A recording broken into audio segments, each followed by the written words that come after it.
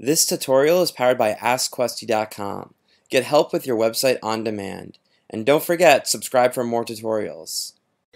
Hi everyone, so today I'm going to show you how to change your site URL through your database and update your site URL. Maybe you are switching to a subdomain or taking off the www of your site, or maybe just switching to a new domain period.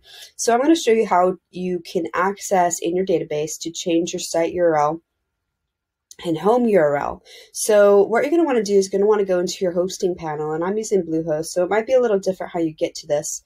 But what you're looking for is phpMyAdmin, and usually it should be down in your database tools. Like I said, it might be a little different how you get to this, but this is what it's called, phpMyAdmin. So I'm going to go and click into this.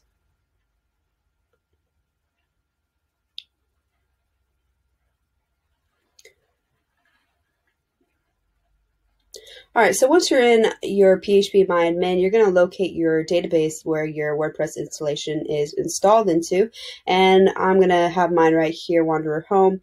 And what you're looking for is WP_options. And you're going to click into this table, and you can see the first two are called site URL and home. And this is where you're going to change your site URL and your home URL right here. All you simply have to do is hit the edit button, change it accordingly, and then save it, and you should be good to go. I do recommend after you do this to use a plugin that can replace all the URLs in your database to the new URL that you're going to be using, so you don't have any issues. All right, so that is how you change your site URL in your database and update it. I hope that helps, and have a great day. Thanks for watching. If this was helpful, please subscribe. And if you need extra help, visit AskQuesty.com and send us your questions.